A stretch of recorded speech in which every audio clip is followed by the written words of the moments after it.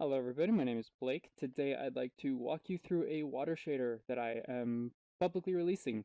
So if you're here, that means you probably already found the download link in a Discord or whatever. But if not, or if you haven't found the download link, then I'll have one down in the description.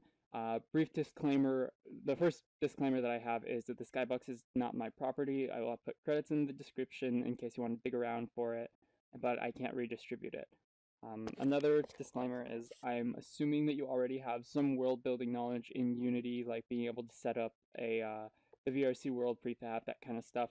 And then you're going to want to know what render textures are. You feel free to Google that if you would like. Some programs that I use in the tutorial are Blender, GIMP, and then the Microsoft snipping tool, so that I just it's built in Windows 10. It just takes a little screenshot of a section, but that's only for a more advanced feature that I don't have implemented in this current world. Real quick, if you want to view the shader in action, just to know what you're getting yourself into. It's an interactive water shader, and it doesn't work off colliders. It's visually based, so any old avatar will work as long as it's not on the default layer, and that will be explained further. The last disclaimer is that this shader is incredibly GPU intensive, so it's recommended to have this set up to a toggle right here.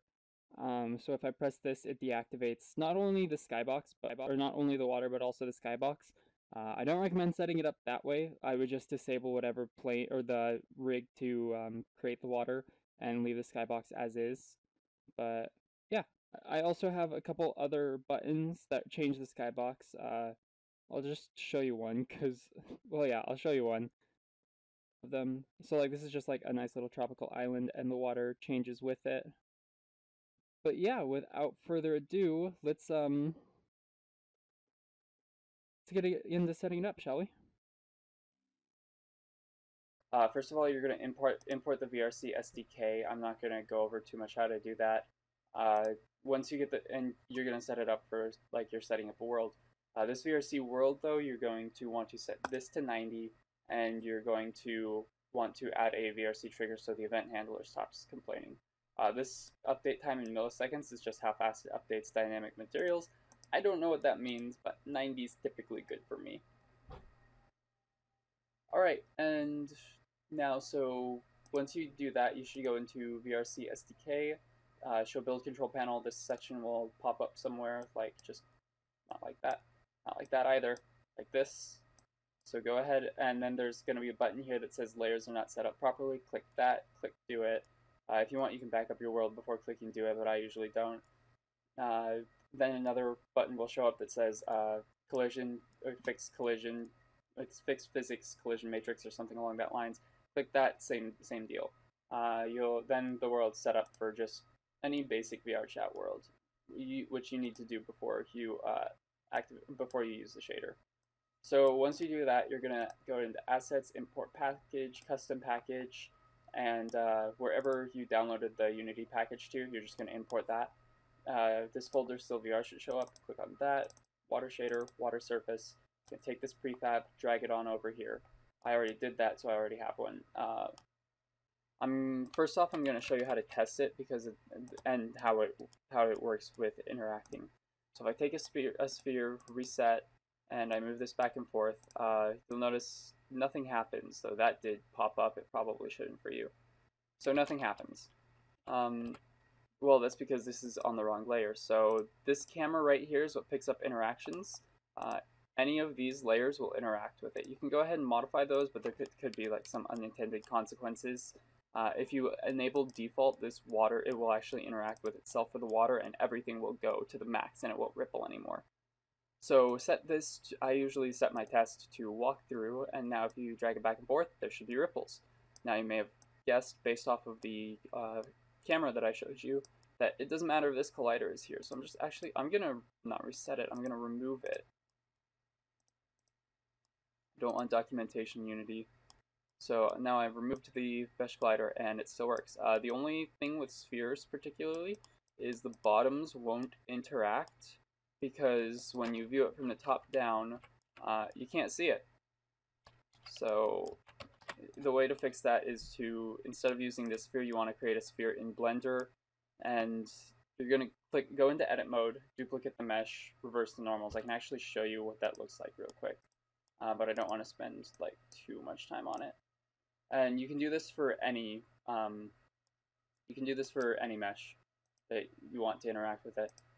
Cubes have a little bit of a weird thing to them where if you set it to walkthrough, the camera doesn't see it because it would only pick up the surface and the sides are way too thin. So if you go ahead and rotate that, it'll start interacting. The way to fix this is a little bit more complicated than just flipping the normals. I personally, yeah. So first I'm going to show you how to duplicate and flip the normals. Go into edit mode, duplicate, press Z0, mesh, normals, flip normals. You're done. It should interact with both. If it was a sphere, the bottom would interact. If you have more complicated objects, chances are it's going to interact a lot better than the cube simply because there's more sections for it to collide with. Since it doesn't work off of colliders, it will work with any part of your VRChat avatar as long as it's not on the default layer, because usually players are on this player layer right here, or player local. So let's see, that covers how to test it and how to set something up to interact with it. So let's go over changing the skybox. To change the skybox, I'm going to delete this.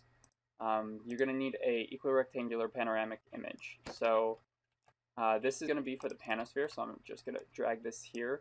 But you actually need to click on it and press Ctrl D to duplicate to make a second one. Set this one to cube, latitude, longitude, and limit it to 1024. Hit apply, and makes a cube map. The reason that this has to, it's just like an incompatibility with the shader things, like this has to be a cube map. I actually copied this, or I duplicated some of the code from the default cube map reflection in the Unity documentation, just like the basic like document. So this is just like a modified standard shader. So that's just how you change the reflection. I think this one's really pretty, but it doesn't make for a very good skybox, so I'm just going to go back to the previous one. Select. The material I'm clicking on is water surface, and I'm changing the property cube map. No, not shaders, cube maps. There we go.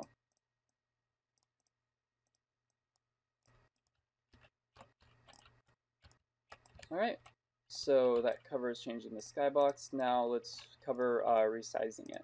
So in order to resize it, you have to click on this water surface and change it to whatever size you want. If it's a square, there's certain steps that you have to skip, or that you can skip, but if not, I'm gonna just cover those a little separately.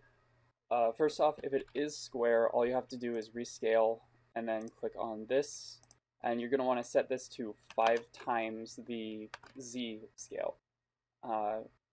I say 5 times the Z scale because if it's a rectangle, then you wouldn't make it, then that's the dimension that you want to base it off of. If you wanted to make it a rectangle, there's some extra setup, so let's set X back to 1. So let's go ahead and, so first off, you're going to take this camera in and you're going to want to make sure this resolution has the same aspect ratio as the plane. So Z corresponds to Y and X corresponds to X. This plane right here, you're also going to want, this plane is a little weird. The aspect ratio is going to be the same as 2 of these pasted together, like side by side. So if this is 1 to 1, this is 2 to 1. If this is 2 to 1, this is 4 to 1. But since we're making this 1 to 2, we're going to make this 1 to 1. I don't know how much sense that made. Unfortunately, when you do that, you also have to go down here and change this plane so that it has the same aspect ratio. And then this camera right here doesn't always update. Oh, what is going wrong here? Yeah, so this camera doesn't always update its aspect ratio, so you have to change its size from like 2 and then back to 1. Which just caused some strange things. Moving on, so we changed the resolution of this. You theoretically change the resolution of this. So now let's change this setting right here. There's a setting for aspect ratio, and we'll set that to 1 to 2, which is what we decided on. And then last but not least, we're going to make sure the camera's aspect ratio updated. It looks like it hasn't, so all we have to do is change it to 9 and then change it back to 10. It can be, you can change it to any number, but you just need to change it so that it updates the aspect ratio. The camera's aspect ratio for the viewport is automatically determined by this render texture, so changing this to a rectangle is what made this change its shape. There's currently a glitch where this edge will bleed through onto this, but it will be fixed in later versions, as well as there will be a little slider to correct it in case it still pops up unexpectedly. Later versions being the one that you have right now. So I'm going to go change all these back. Alright, this is probably one of the more advanced features. Basically, if you have some interesting terrain that you want to bounce off of the water, instead of an interesting terrain, I'm just going to add a cube down here. We're going to want a collision mask to make sure that the water bounces off that cube. Even if this were interacting with the camera, it wouldn't look right because it bends really strangely next to it. So, what we're going to do is, I've included a render texture called Call Mask, which is just collision mask. You're going to go into play mode so that none of these changes are going to be saved, so it'll undo everything when you're done. You're going to take this camera in, duplicate this, bring it over here, and I'm just going to go over this quickly. Change the culling color to black, culling mask to everything, and then hide walkthrough so that that little sphere doesn't get picked up. You're going to change the near so that it can't see the water, or the near so it can see the cube or terrain. You're going to change the far so that it can't see the water anymore.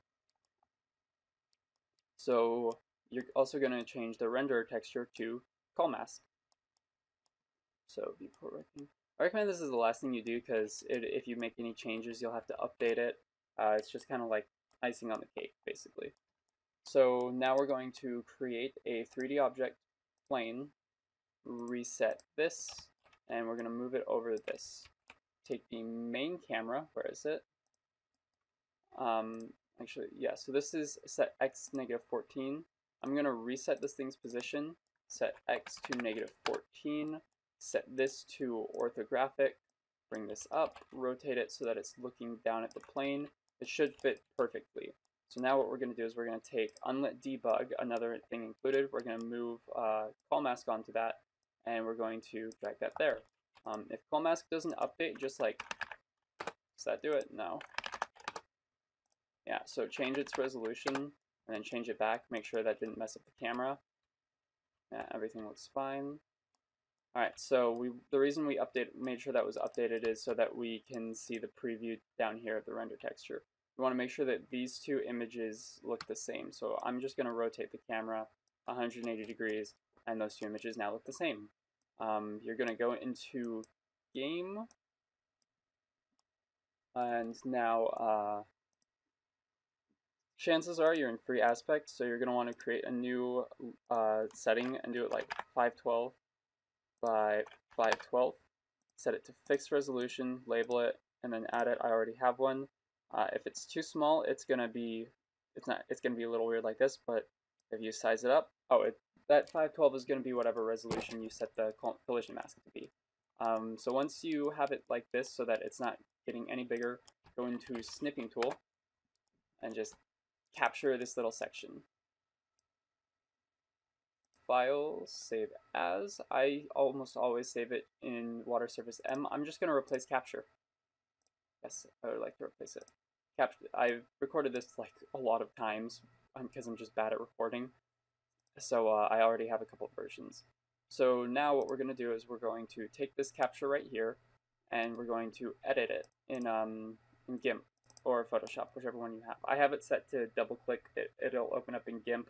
If you double click it, it'll probably open it up in Paint unless you've set it up to open up in GIMP. So you might just need a file import. So now just take like the magic wand tool, select this, click delete, image, auto crop image, file, overwrite. You're almost done with that. I keep forgetting to do this. Pick completely white and paint that spot, and then completely black and paint that spot. you have more complicated terrain, this might be a little bit more of a task than just what I did there. You might need to delete all of the terrain and then paint the empty space all white or something along those lines. Or you might be able to just throw it in as long as where the water is black and there's no black spots on the terrain, because I have a threshold for certain colors to bounce off. So basically if it has like, technically even something like this should, no, not that. Something like this should theoretically bounce off. I'm just not 100% sure. I'm just going to overwrite that. This card changes that. Yeah, so now we have this new collision mask. We can, I already hit play so that everything undid, which is not smart. You probably should have tested it first, but you live and you learn. So now if we go to, or we can actually, yeah, so it already deleted that extra camera. So now if we go into render plane and we drag capture onto that, we can bring this little sphere over here and you'll see that it bounces off the cube. Super fancy. Yeah. There, you can also do transparency masks, which are pretty much the same. I'm just going to use this one right here. So basically anything that's white, it will show up as water, and in water surface you turn this all the way up and the black disappears. You use these two effects in conjunction, which I'm actually going to show you how I would personally do that. Image, colors, invert, file, export as, and I'm actually going to overwrite capture one.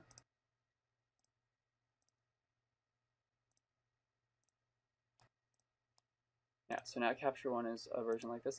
I'm going to click on render plane and I'm going to make this capture one, get rid of this. Wait, so I want that one to be on the water surface. Yeah, so now if I go into this, I made a little mini pool. And you can do this to set up multiple like little pools right next to each other that you don't necessarily want to interact with each other. The reason that it shows only this is because I set this all the way up, and then this slider on top of that will affect the transparency of that in case you want to make like more clear water or something along those lines. Alright, so using those in conjunction allows you to create much more interesting pool layouts than just like a single square. You can make sort of irregular shaped pools. Just make sure that the collision mask is relatively high resolution compared to the actual ripple effect. It's not like it's going to be rendering in real time. The only two textures that are rendered in real time are render plane and camera in, so you don't want to make those too large. I find that the limit for my own graphics card, if both of these combined is above 40 megabytes, I start lagging. Like it's a very sharp drop off. Like it's either 90 or it's 11. There's no in between. Oh, one last note for just some miscellaneous things, I guess. If you want to change the resolution, so say you have two water surfaces, and you're only going to have one activated at the same time. They're going to need a different. I'm just going to highlight all of the things that you're going to need to duplicate.